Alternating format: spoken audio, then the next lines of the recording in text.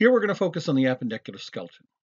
Now, the bones of the upper and lower limbs is what we're focusing on, but this is also going to include the support structures that allow us to connect the limbs to the axial skeleton. So that's going to be the pectoral and the pelvic girdles. The functions, basically they include the movement of the limbs, which is sort of self-obvious, but when you have the skeleton connected to muscles and you have limbs, these limbs are going to play a key role in the production of heat and the release of heat from body core. This is thermal regulation. You also have to note that the functions of the girdles, the pectoral will support the upper limbs, the pelvic will support the lower limbs. Now, the latter part of this chapter focuses on the girdles and on the limb bones, but it really puts a lot of emphasis on bone markings. Therefore, I'm really encouraging everyone to stay on top of this particular area here. What we're going to do is we're going to start looking at this. First, we're going to start off with the pectoral girdle and then move down through the upper limbs. Then we're going to move through the pelvic girdle and go through the lower limbs. The clavicles and the scapula connect the upper limbs to the axial skeleton. The clavicles articulate, that means to form a joint, with the sternum at the sternoclavicular joint. The sternal end meets with the clavicular notch of the sternum, okay? And when I say the sternal end, I'm talking about the clavicle. The clavicle will have a sternal end and it will have an acromonial end, okay? Now, there are two joints between the pelvic girdles and the axial skeleton, and this is one joint on each side. The acromonial end of the clavicle articulates with the acromonion. The scapular has the acromonio-clavicular joint. There are several ligaments that are important. They stabilize the conoid tubercle and the costal tuberosity. And so you can see here, the acromonial end will be attaching to the scapula. This side here, the sternal end, will be attaching to the sternum. We have a conoid tubercle here and a costal tuberosity here. These are attached to particular ligaments that provide for stability. Now, here you see the clavicle. Here you see the sternoclavicular notch, the joint, with the jugular notch and the clavicular notch. Here's the clavicular notch on this side.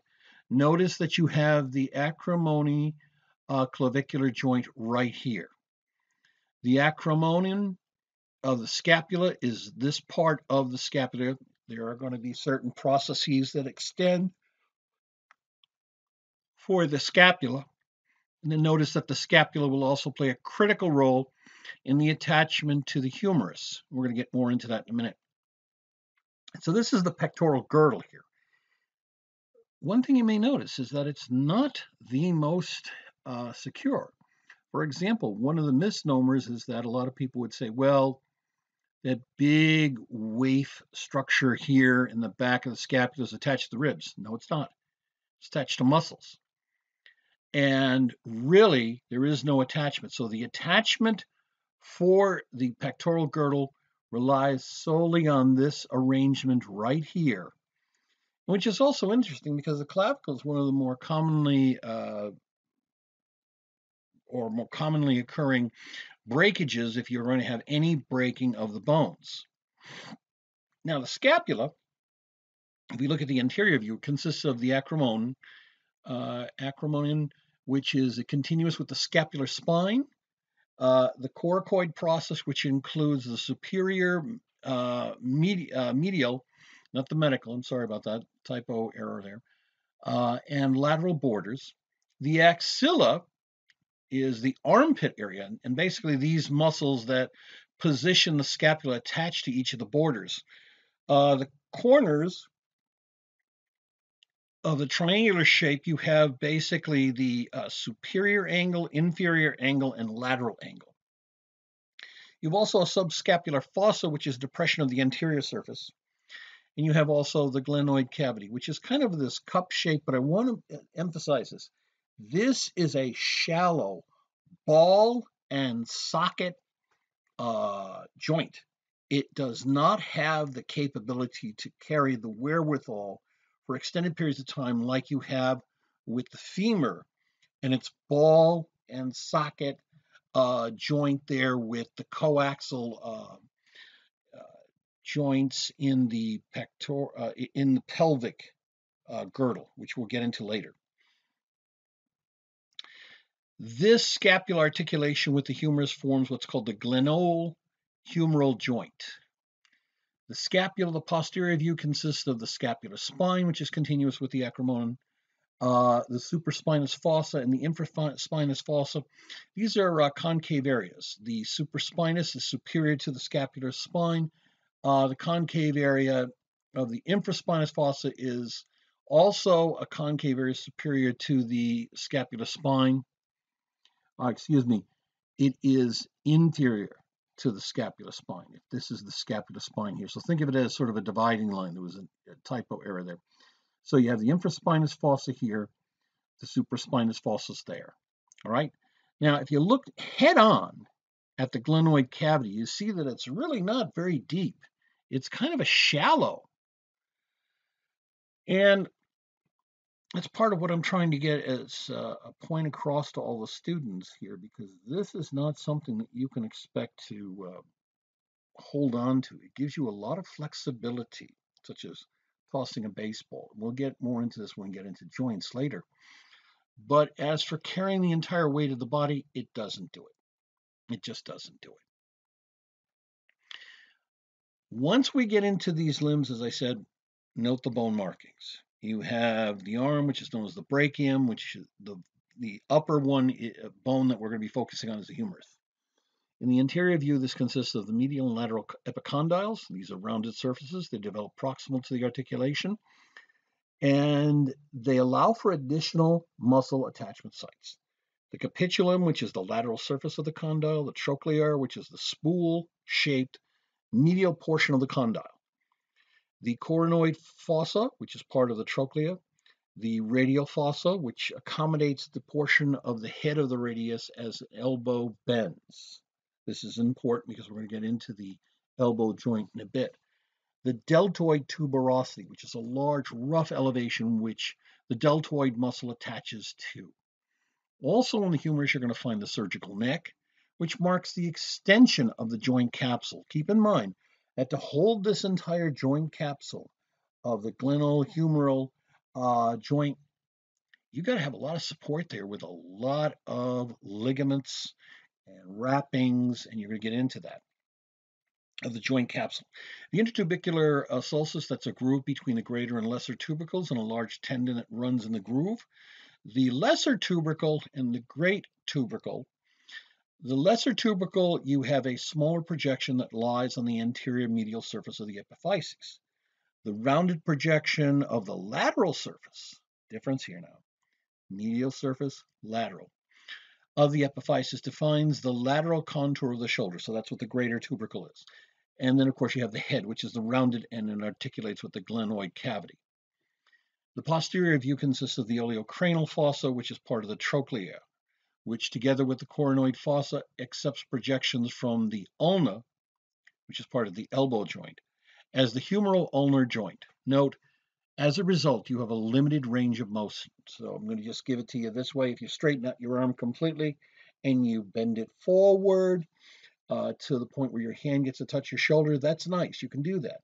You can't do the opposite direction because this joint will not allow you to go backwards just because of the range of the fossa and the projections, etc. You also have a radial groove, which crosses the inferior end of the deltoid tuberosity. The path marks the depression of the radial nerve. So here is where the radial nerve would be.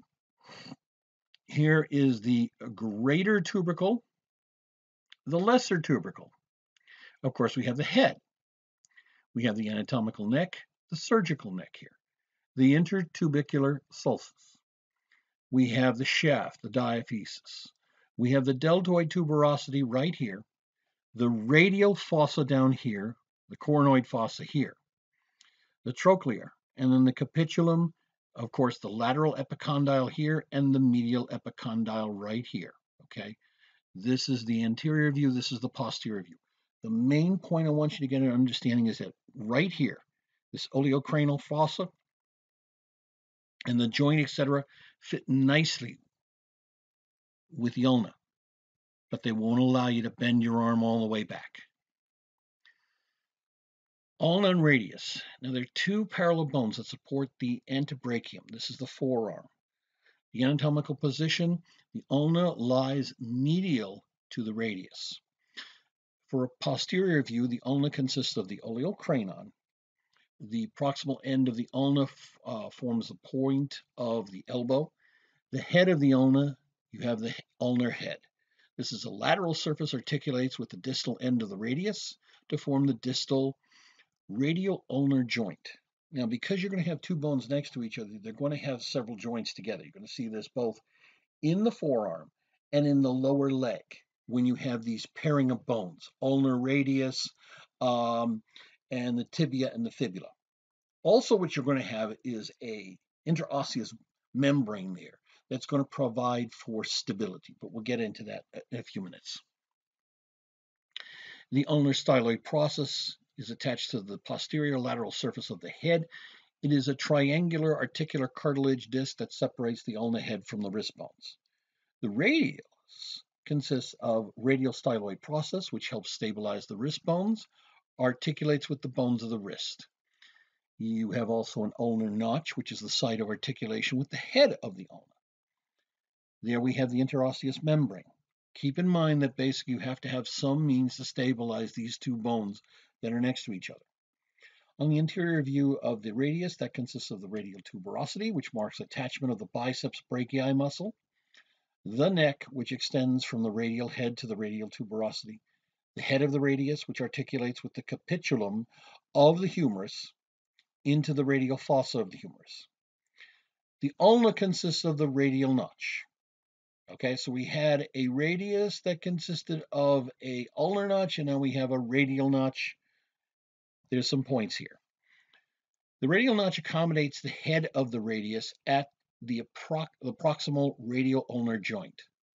Then we have a coronoid process, which forms the inferior lip of the trochlear notch. During flexion, remember that's the joint movement, this process fits into the coronoid fossa of the humerus. In the trochlear notch, this articulates with the trochlea of the humerus at the elbow joint. Here we have the trochlear notch. On the back side of it, the posterior, you have the oleocranon. This is where you're going to have the humerus attach in. Now, because we have two bones, as you can see, we have an interosseous membrane here, which provides for stability. We also have a joint here, the distal radial ulna, and we also have a proximal radial ulnar joint, proximal closer to the main body in this case. And the other thing is you have the head of the ulna here, which has an ulnar styloid process. You also have a radial styloid process, okay? Now we move into the wrist. The carpus, the wrist, the carpal bones, there are 8 bones. You have a set that's proximal and a set that's distal. The proximal include the scaphoid, which is closest to the styloid process of the radius. It is in the lateral border of the wrist. The lunate, which refers to moon, comma-shaped structure, is next to the scaphoid and articulates with the radius.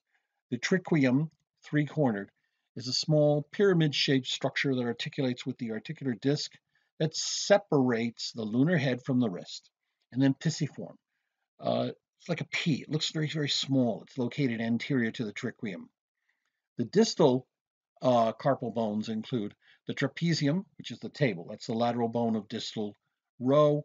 The trapezoid, which is kind of a wedge-shaped, like a trapezoid.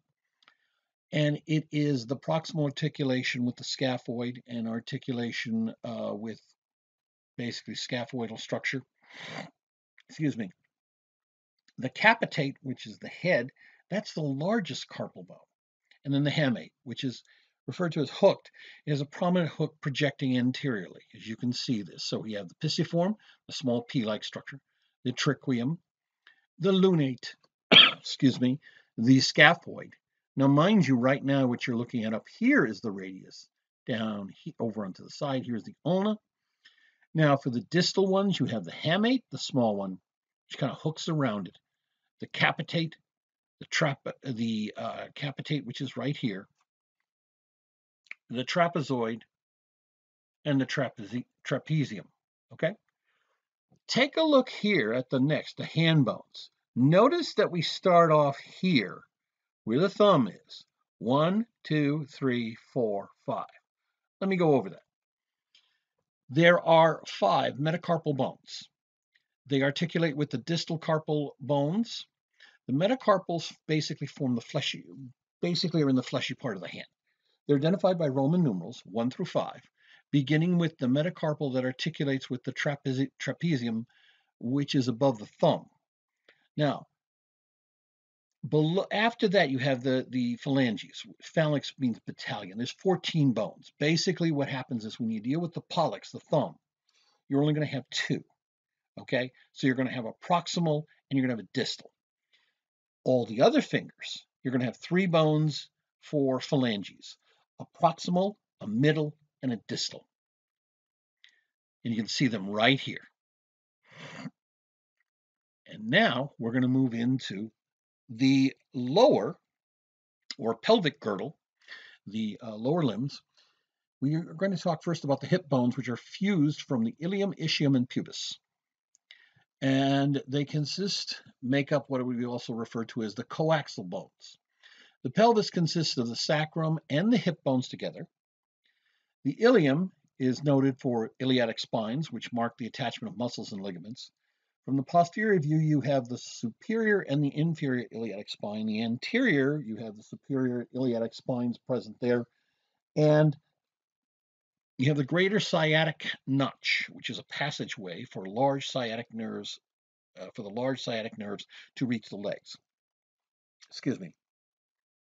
The iliac fossa, this is a shallow depression that helps support abdominal organs. In the ilium, you have the auricular surface, which articulates with the auricular surface of the sacrum at the sacroiliac joint. The iliac tuberosity is a roughened area. It's an attachment for ligaments to stabilize the sacroiliac joint. The arcuate line, which is continuous with the pectineal line of the pubis. The gluteal line marks the attachment of important hip muscles and is distinguished by the anterior, inferior, and posterior. In the ischium, you have to deal with the ischial spine, which is superior to the lesser sciatic notch and marks where small blood vessels, nerves, and a small muscle pass. Continuing with the ischium, we have to deal with the ischial tuberosity, which is a roughened projection and bears the body's weight when you are seated. The acetabulum, basically all 3 bones meet together in this socket, concave socket, which articulates with the head of the femur. The acetabular notch is a gap in the bony rim of the acetabulum.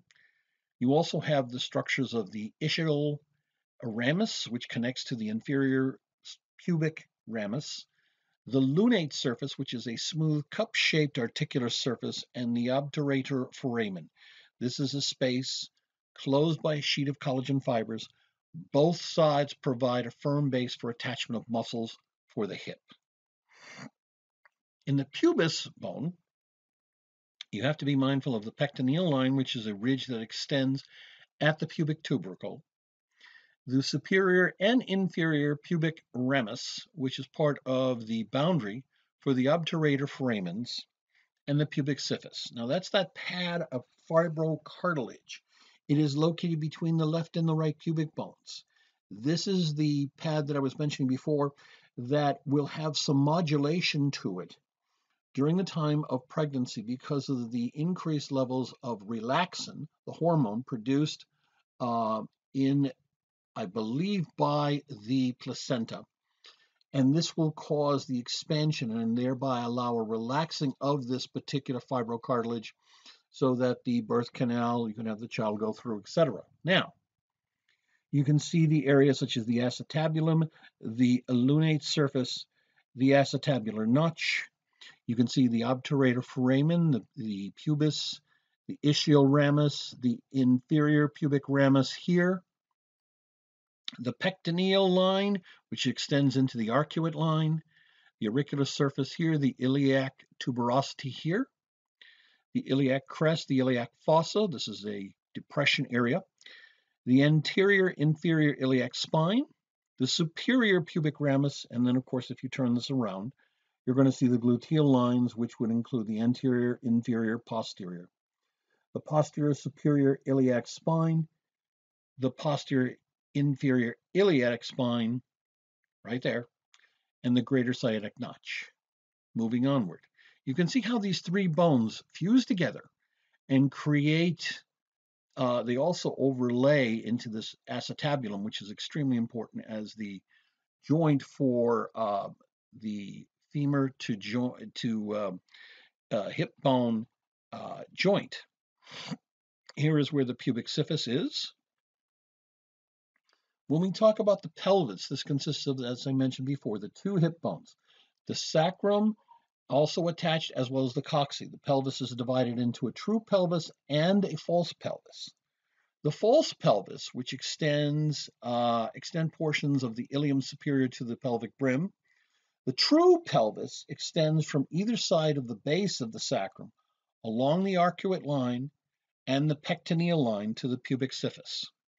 You have the pelvic brim, which is the bony margin of the true pelvis, the pelvic inlet, which is the opening enclosed by the pelvic brim, and then the pelvic outlet. This is the opening bounded by the coccyx, the ischial tuberosities and the ischial spines, and inferior border of the pubic syphus. You might be sitting there going, whoa, that was a lot. Here's some of the things you have to think about. You have here the false pelvis, basically going from the upper rim here to the upper rim there. Okay. Now, if you look in here, this is where you're going to start dealing with what would be the true pelvis down in here. The pelvic brim here, the pelvic inlet here. If you look at this from an inferior view, you'll see the pelvic outlet here, going from the coccygeal to the other aspects of the pelvis, okay? This is extremely important because the male and female skeletons have significant differences. The two key areas when you're looking at bones to determine the sex is basically the skull and the pelvis. I do encourage you to review the chart and go over it, and if possible, go over the pelvises in the labs. You're going to notice a difference in mostly the skull and in the pelvis, particularly in the pelvis, to make distinctions for male and female. You'll notice that even the pubic angle, if you look down here, is less than 90 degrees. But for females, it's much larger, okay? You're also going to see the obturator foramens being somewhat triangular for females, oval for males, okay? You're going to see how the direction of the coccyx points, the pelvic outlet, the pelvic inlet, and you will just see the general appearances and make these differences down. I encourage you to take time to review this, okay? And moving on. Now we're going to move into the femur, which is referred to as the thigh. It's the longest, heaviest bone in the body and articulates with the hip bone at the hip joint and with the tibia of the leg at the knee joint. Now, if you're looking at the femur, you're going to look at, from the anterior view, you're going to have a bunch of different bone markings here. Again, they're very, very important. The greater trochanter is the large roughened site, extends laterally from the head to the shaft, the site of a large tendon attachment. At the shaft, which is also known as the diaphysis of the femur, you will also see along that going up until you reach the head, which articulates with the pelvis acetabulum.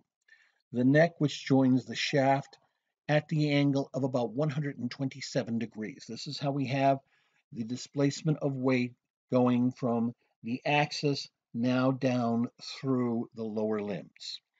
You have the intertrochanteric line, which marks the edge of the articular capsule of the anterior surface of the femur.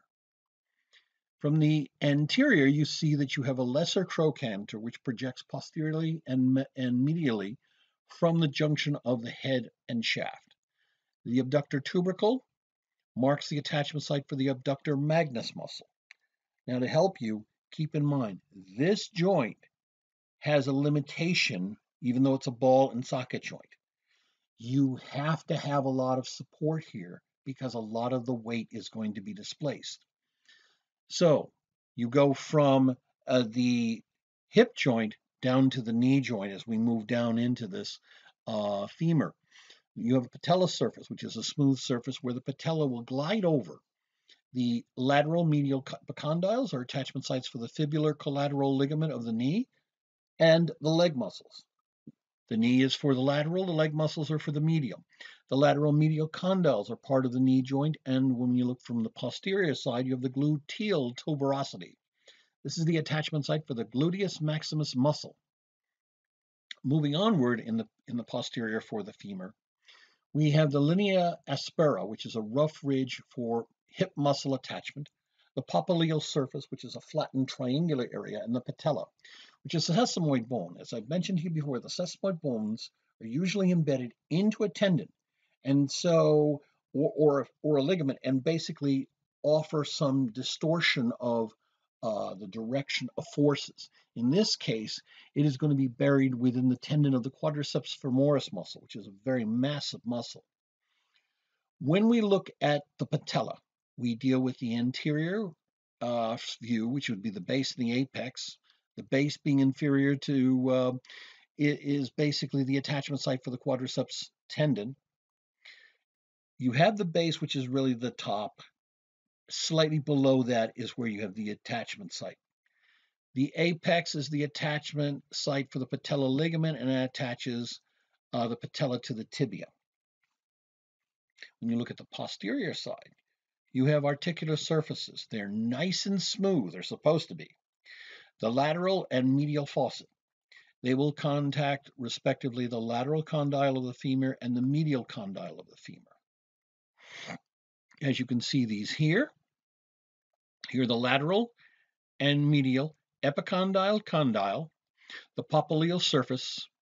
You have the linea aspera here, the gluteal tuberosity here. This is all the posterior view.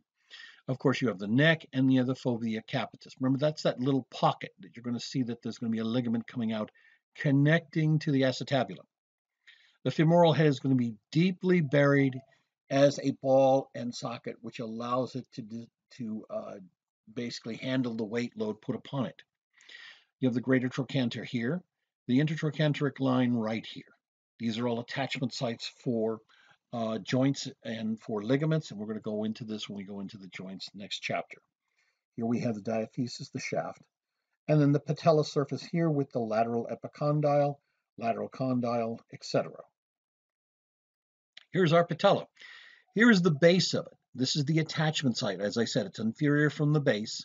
The attachment site for the quadriceps tendon, and the attachment site here, which is just superior of the apex of the patella here. And that's going to be for the ligament that is going to attach to the tibia. From the posterior side, this has got to be nice and smooth, guys, because it's going to be coming in contact with the lateral and the medial condyles of the femur. Moving on, let's get to the tibia and fibula. And don't forget that we're going to have an interosseous membrane to help stabilize these two bones. The tibia, which is known as the shin bone, it's a large medial bone of the leg. The fibula parallels the lateral border of the tibia, but does not bear any weight, nor functions in the knee joint. So this is an interesting part. Kind of hangs there, but it's not really important. I shouldn't say it's not really important, but it doesn't play the role of the weight displacement or even in the knee joint. So let's deal with the tibia first. Tibial bone markings include the medial lateral condyles. These are articular surfaces that are going to be medial and lateral to the condyles of the femur.